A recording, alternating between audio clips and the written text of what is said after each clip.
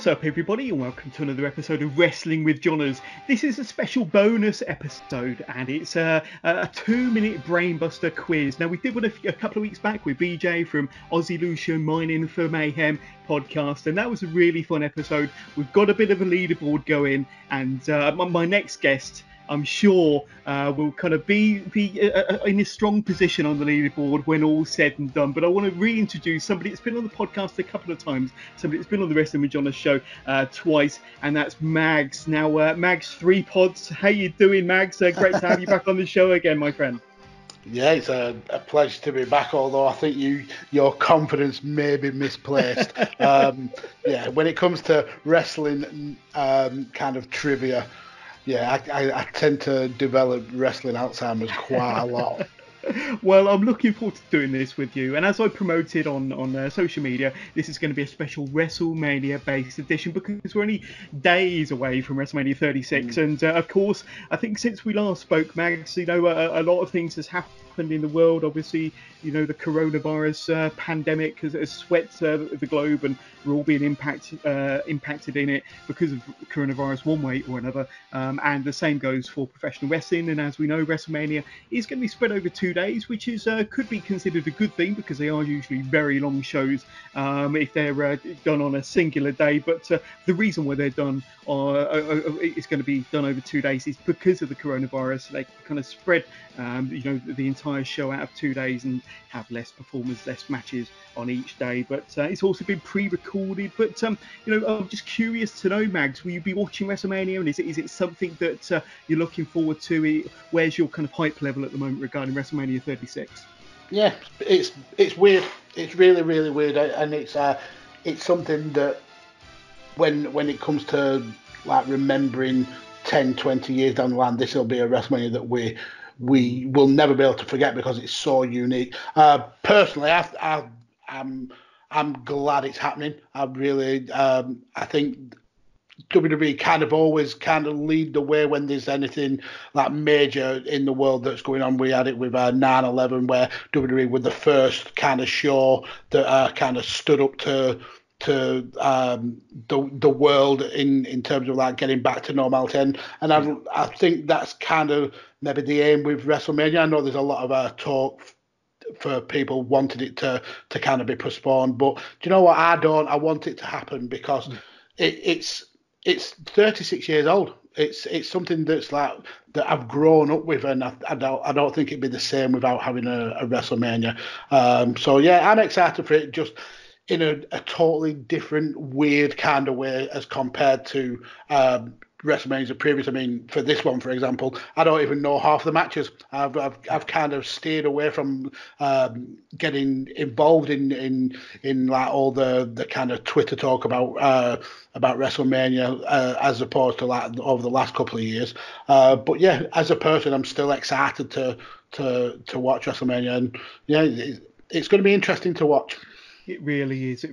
And I'm curious to see, how they stage it, what the presentation is like, how the matches come across without any fans. And of course, we've seen a fair bit of WWE, AEW, and one or two other shows without any audience over the last few weeks. But the most important thing, and just alluding to, I think what you were saying, it's trying to keep and put smiles on people's faces, and when there's no other sporting events and no regular TV shows, you've still got the WWE to rely on, I suppose, for a weekly or various weekly shows, and along with that, WrestleMania is there to cap off some of the storylines that have been building over the last few months, and you could get one or two good matches there, but more importantly, it's just to kind of put smiles on people's faces. So I think that's a really good positive thing. But we are here for the 2-minute brainbuster quiz, the WrestleMania edition, Mags.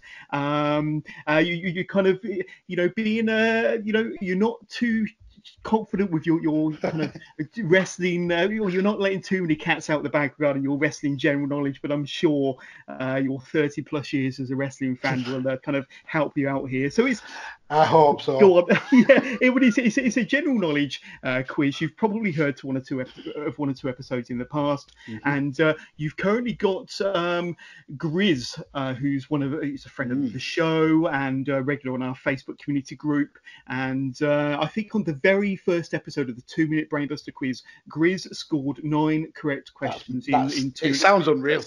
Sounds unreal. Yeah, that's a pretty mean feat there, and I think he had about 12 or 13 questions asked to him in that 2 minutes. So there is potential, if we fly through these questions, to score over 9, because you are going to get 10 plus questions, I reckon, in this 2 minutes asked to you, Mags. So every single question is going to be WrestleMania related, and my only bit of advice is just give yourself that extra fraction of a second to think of the correct answer. And if you're not sure, instead of passing, give an answer anyway, because you never know, it could be the right one. It could very well be the right one. But we're going to be asking questions from WrestleMania spanning pretty much the whole 35, 36 years as it stands at the moment. So, Mags, are you ready?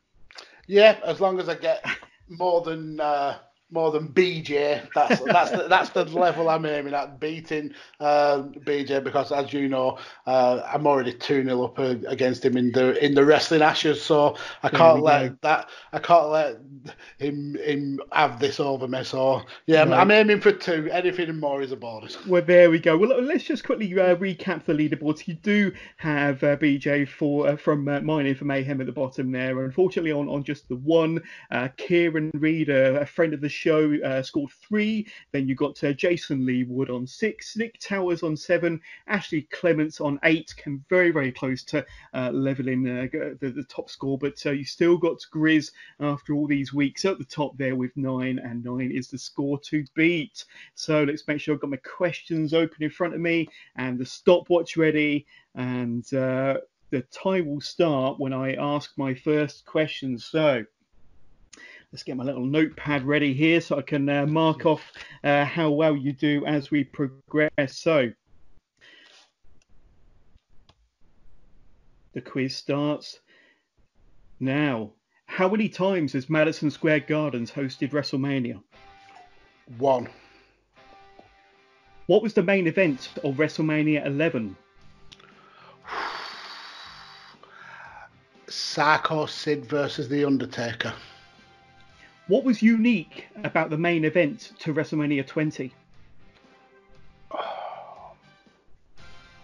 It was the first time it wasn't a world title. Who won the Hardcore Battle Royal at WrestleMania 16 in the year 2000? I want to say Crash Holly.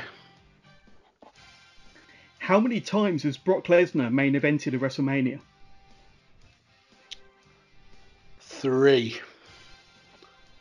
Which WWF legend and Hall of Famer won the NFL versus WWF Battle Royal in WrestleMania 2? Lawrence Taylor. Who won the first ever Money in the Bank ladder match at WrestleMania 21? Oh, Jesus Christ. Edge. Which wrestler was in the opening match to WrestleMania 7, WrestleMania 8, and WrestleMania 9? I want to say Shawn Michaels. Who was Bret Hart's opponent for the I Quit match at WrestleMania 11?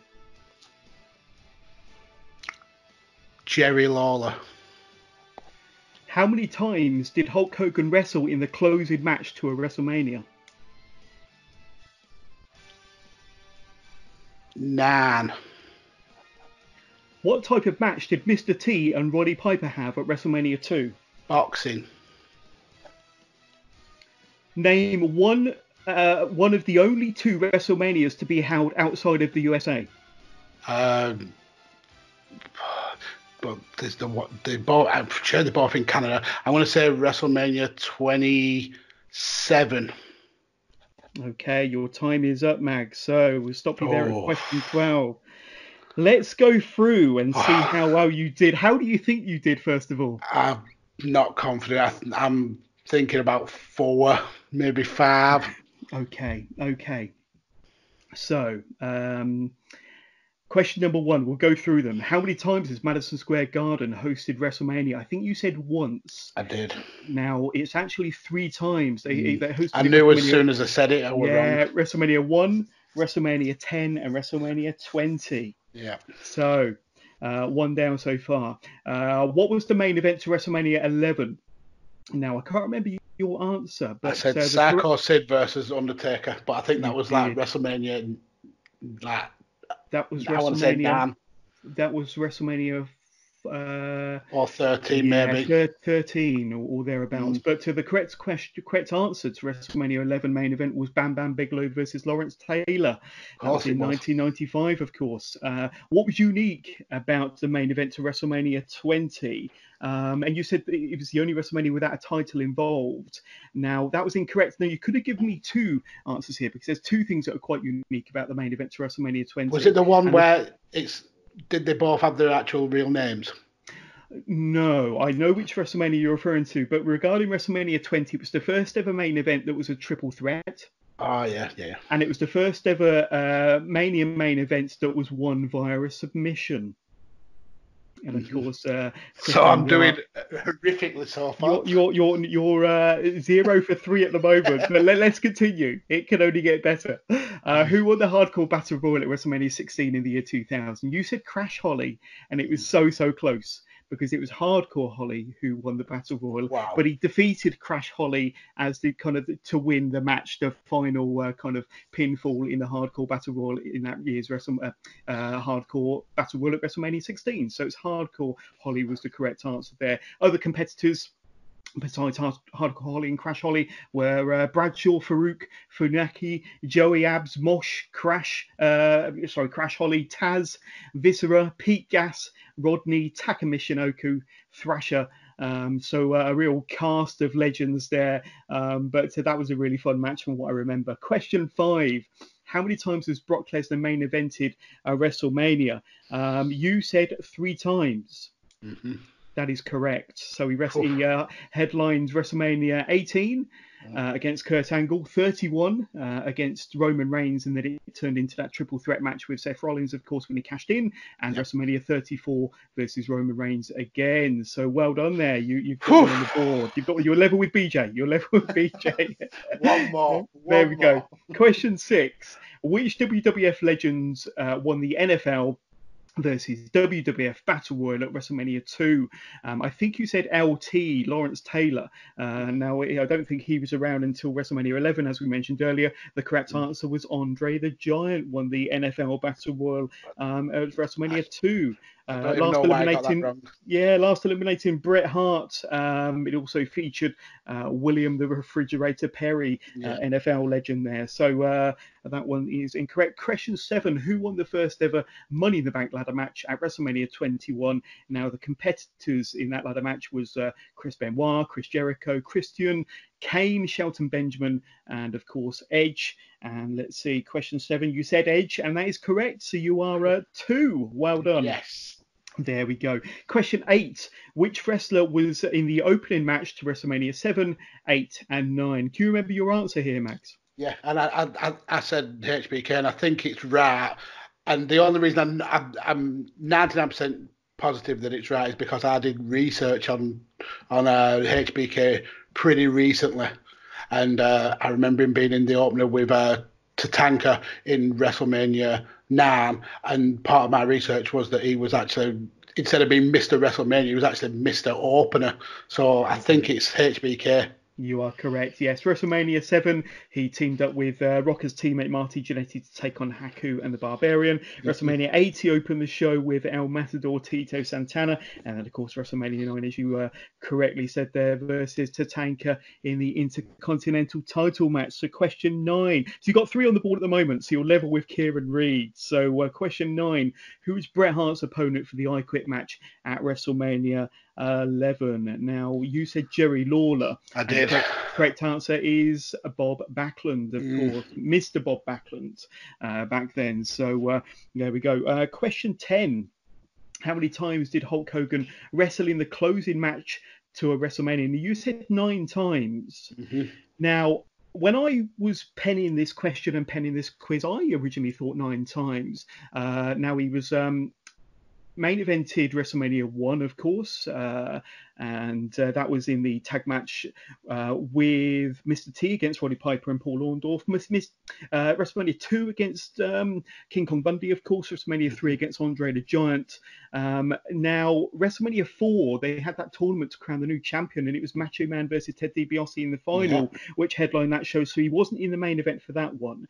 But then you skip ahead to WrestleMania 5, where he main evented alongside and against Randy Savage. WrestleMania 6, he took on the Ultimate Warrior. WrestleMania 7, Sergeant Slaughter. WrestleMania 8, Sid Justice.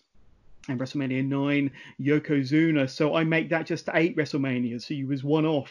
And I don't think he closed a WrestleMania after WrestleMania 9, although I think he was in WrestleMania 18 against The Rock. And that was pretty much his last in-ring appearance. No, he wrestled Vince McMahon, didn't he, the following year at WrestleMania 19, but that was in the middle of the show. So question 11. What type of match did Mr. T and Roddy Piper have at WrestleMania 2? You said a boxing match, and you got that correct. Well done, Mags. Now, the last one that you had the time to answer within the 2 minutes. Name one of the only 2 WrestleManias to be held outside of the USA. Of course, it was in Canada, so you got the country right. But can you remember your answer there? I said 27, and I don't think it's right. Yeah. So there were 2 WrestleManias held in the Sky Dome in Toronto, in Canada, of course. WrestleMania 6, and that was 1990, headlined by Hogan and Warrior, and WrestleMania 18, and that was headlines by Kurt Angle and Brock Lesnar, if I'm not mistaken. So there we go. So you had 12 questions asked, and you got 4 correct, Max. So I predicted. There we go. So well done, my friend. How did you find that quiz? Was it an interesting, slightly stressful experience for you? I suppose it's fun. I really, really enjoyed it. I think the time limit is what makes you panic more, because you kind of want that a few seconds to think of the answer, but you don't want to waste time thinking if I can get another question in. But yeah, I'm happy with 4. Like I said, my aim was not to. I didn't ever think I was going to beat Grizz's score. Howie did. He's a machine, absolutely a machine. But I'm just glad I beat BJ. There we go. It was so fun. But no doubt we'll have you on the Wrestling with Johners podcast several more times in the future. So there'll be other opportunities for you to better your score of 4 if you so wish. But Mags, I just want to thank you for being a special guest on this bonus episode of Wrestling with Johners, the 2 minutes Brainbuster Quiz, the special WrestleMania edition. Before we let you go, do you want to throw out any Twitter handles, any social media handles where we can go out and find you, say hi, listen to what Mags is up to with Badlands, Why We Watch, and 5 Rounds podcast, and where we can hear more from Mags. So your opportunity to throw out some plugs, sir. Oh, thank you very much. And this will probably take longer than the 2 minutes that I got to answer questions. I'm literally all over wrestling podcasts. I currently have 3. That John has mentioned. I've got Why We Watch, I've got Badlands, and I've got a UFC one called 5 Rounds. You can find them wherever you find your podcast. We're on the Visionaries Wrestling Network, Chairshot Radio, eWrestling News, and now the newly formed Smart to Death Radio. So yeah, go and check them out. You can find me personally at DAJ Kirkby. You'll find their links to all the content. So yeah, come and check me out. Come and have a chat. I'm always up for a debate about wrestling. So yeah, see you there on the Twitters. There we go. Well, I just want to say that Mags is a real gentleman, and he is a consummate professional when it comes to podcasting. And he is possibly one of, if not the busiest podcasters out there. And like I say, he's got plenty of episodes in the can waiting to drop. And he's ever such a busy man, but always very approachable, and was more than happy to kind of jump in and help us out with an episode of the Brainbuster Quiz. So thank you very much, Mags, and I can't wait to have you back on the show sometime in the future, my friend. But please keep it tuned to the Wrestling with Johners podcast. And if you've enjoyed listening to this show, please don't forget to spread the word. Tell your friends and tell your family, like I like to say. And don't forget to subscribe. Hit that ever important subscribe button with whatever podcasting platform or YouTube you listen to this on, so you don't miss out on a single episode. From myself and from Mags, thank you very much for listening. And just a quick plug for the Wrestling with Johners podcast. This is day 2 of my 5 podcasts in 5 days. So don't forget to check out day 1, which is our WrestleMania 9 retro review with Mad Dog Angus, and that was a really fun listen. And of course, day 2 of 5 with Mags here in the Brainbuster Quiz. So thanks finally to Mags and to everybody for listening, and we'll catch up with you all again soon.